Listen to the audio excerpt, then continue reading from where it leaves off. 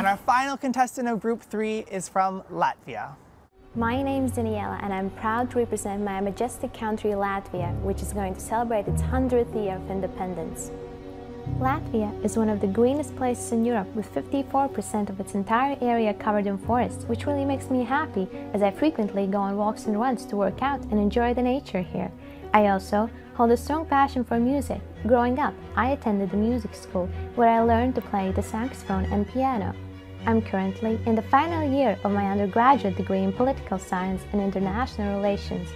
In high school, I had a great ambition to improve the medical industry, since I was familiar with the issues people are facing worldwide, and it is difficult for some of them to afford medical health care. Around 400 million people don't have access to simple health care at all. I was able to gather this knowledge due to the vast resources available in the National Library of Latvia. Therefore, I pursued a project in biomedical engineering. It won the first place in Latvia, and together with my teammate, we were allowed to represent Latvia at the Young Scientist Contest in Brussels. We were invited to present this project in Intel ICEP in Los Angeles. I have always believed that if you can dream it, you can achieve it. Latvia, why did you choose political science and international relations? Thank you for your question. You know, I have always had this interest in global affairs worldwide. So at some point I just realized that there aren't so many female leaders in this field.